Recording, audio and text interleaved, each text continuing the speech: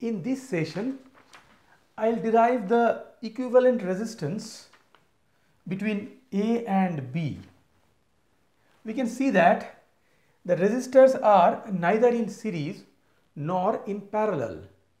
So we cannot use a series or parallel formulas to find the equivalent resistance between A and B. We have to use Kirchoff's voltage law and Kirchoff's current law. I am coming to that a little later. So first of all, we want the equivalent resistance between A and B. In such a case, we always connect a cell.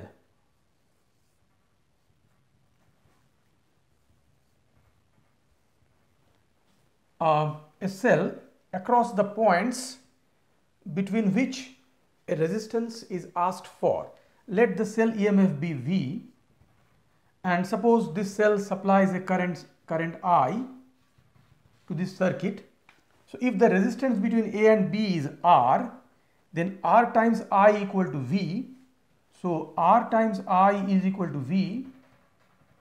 So dividing both sides by I get R is equal to V over I. So this is my answer, V over I. So my goal is to get V over I. Now, to get V over I, we have to use KVL in this loop, and this loop, and KCL at the junctions. Now, KVL says that in any loop, the total EMF supplied by all the cells connected is equal to the voltage dropped across all the resistors, capacitors, inductors.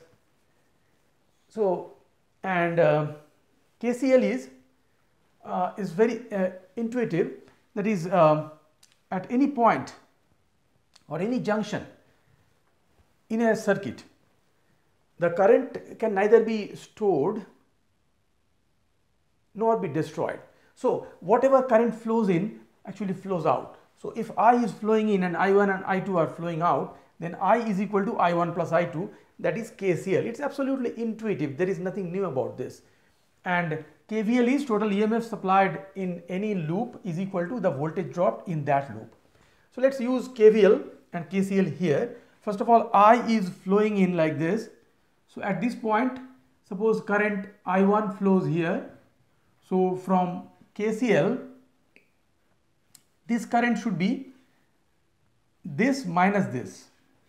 So this is I minus I1, because if we have this current equal to I minus I1, then this current plus this current is equal to this current. This current is I minus I1, this current is I1. So if we add them up, we get I, and I is what? Entering into this junction. So I1 flows here, and suppose I2 flows here. Now again using KCL, current here is I1 minus I2. And this I minus I1 and this I2 are added up here again using KCL, and I get I minus I1 plus I2 here. Now this I minus I1 plus I2 and I1 minus I2 are adding up here and coming out as I. So I minus I1 plus I2 plus I1 minus I2 is equal to I. So that is flowing out through B. Now in loop number 1, suppose this, that is clockwise sense, is positive. In loop number 2, we also take the same convention, clockwise sense positive. Even if we take anti-clockwise sense positive, we get the same answer. So either way it's correct.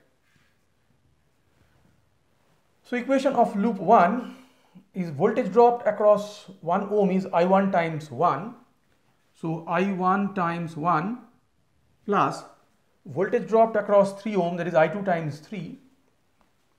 I2 times 3 and voltage dropped across 2 ohm. Now here this current is opposite to this positive sense. So it's, I'll put a negative sign before I minus I1. So it's minus I minus I1 times 2 minus I minus I1 times 2 is equal to 0, because there is no EMF source in this loop. So sum of all the voltage drops across all the resistors in this loop is equal to 0. That is equation number 1.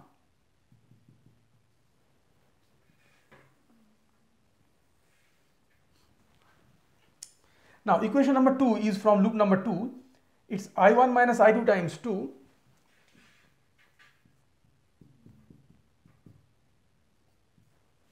and then I minus I1 plus I2 is flowing opposite to the positive sense. So I put a minus sign here.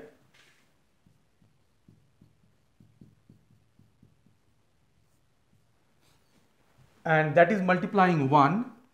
So times 1. And this current I2 is also flowing opposite to the positive sense. So it's minus 3I2 is equal to 0. That is equation number 2. Now if we solve these two equations, I get I1 equal to 5 over 8I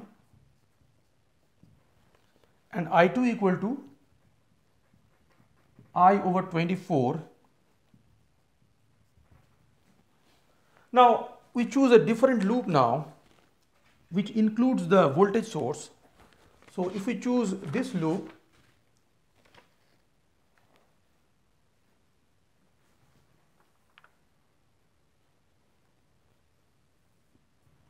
so this is loop number 3. So if we choose this loop, EMF supplied is V. So V is equal to, here the drop is I1 times 1. So it's just I1. And then here the drop is I1 minus I2 times 2 plus I1 minus I2 times 2. And there is no other resistor. So if I put I1 equal to 5 over 8I here, 5 over 8I plus again 5 over 8I minus I2 is I over 24 times 2. So from this equation we get V over I is equal to 43 over 24. So this is the R equivalent of this entire network. So that is how we find the R equivalent of a number of resistors which are connected neither in series nor in parallel. So by using KVL and KCL. Thanks for watching.